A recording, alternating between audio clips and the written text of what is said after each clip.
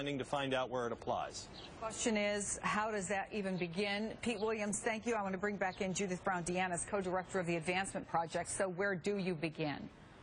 Well, I think first we should look at the states that are already covered. You know, when you look at those states, 81% of the cases that were brought under Section 2 of the Voting Rights Act, which allows organizations like Advancement Project and others to actually bring affirmative cases to stop voting discrimination, 81% of those that were successful cases were in those covered states.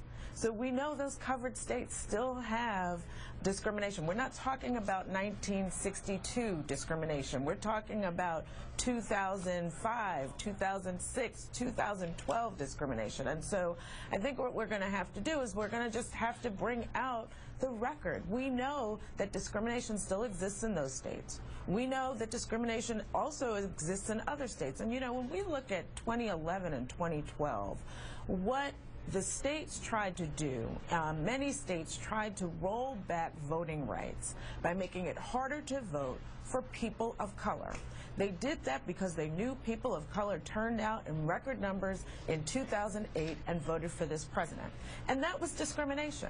And so we're going to have to set the record straight. We're going to have to show Congress, and many people in Congress already know that there was discrimination that is current day discrimination, and we have a lot of evidence of that. And so we'll be bringing forth that evidence to Congress. I mean, it's a shame that we have to do that because we know, and the court knows, that discrimination still exists.